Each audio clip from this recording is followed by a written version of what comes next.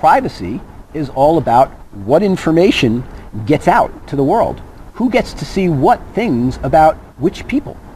So that's also an issue that has, well, it's certainly always been contentious, but it's getting even more contentious for a few reasons that I'm about to outline. So privacy before the electronic age, I usually just say the web, because the web is kind of the big turning point in the history of information going out, from information going out through very specific publisher channels, magazines and newspapers and television, etc., to information going out from everybody to everybody all the time with these very large organizations like Google and Facebook and Microsoft, etc. So what were the kind of the bulwarks or the firewalls or the guardians of the privacy of your information before the web came out? Well, curtains, blinds on the windows. In fact, I'm looking around here and there's blinds on those windows. I can't see what's going on in there. All I have to do is block your senses and you're blocked from knowing anything about me before electronics. Before electronics, there was nothing really I could do to know what went on behind the closed door. There was nothing I could do to hear a conversation that was out of my earshot.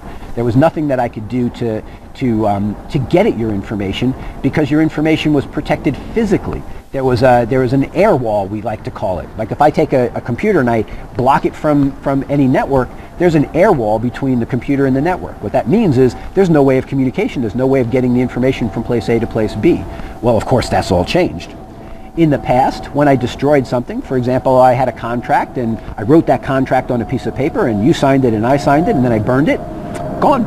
No contract, because it's now gone. It's destroyed is destroyed, and it was very easy to say things have been destroyed. When the library at Alexandria burned, boy, was a lot of information destroyed. Why? Because it was only there in that one place. Could not be copied, was not copied, and didn't exist anywhere except that one place. You burn the library at Alexandria, and then all of a sudden, poof, all that information's gone. That's the past. And in the past, also, because information was mainly sensory, a lot of the information that we knew about each other came from conversations with third parties. This idea of telephone that we talked about before, where person A tells person B, tells person C, tells person D, and then, by the time it gets to E and F, the story is completely distorted. It's not at all like what actually happened. So in the past, a lot of information that we had about each other was what you call hearsay. I heard it, and then I said it. And we all know that that's untrustworthy. It's always been known that that's untrustworthy. And so hearsay, for example, in courts is not admitted. You can't convict somebody of a crime because you heard somebody else talking about the fact that they did that crime, right? It's not okay. It's not able. So it's not a valid way it's not valid. Now, that's the old world, where you could hide stuff really easily, you could destroy stuff really easily, and a lot of what we knew about each other came through third parties, so there wasn't really, there wasn't much you could trust about it, and you could always say, well, that person has an agenda. All right, now what's the new world?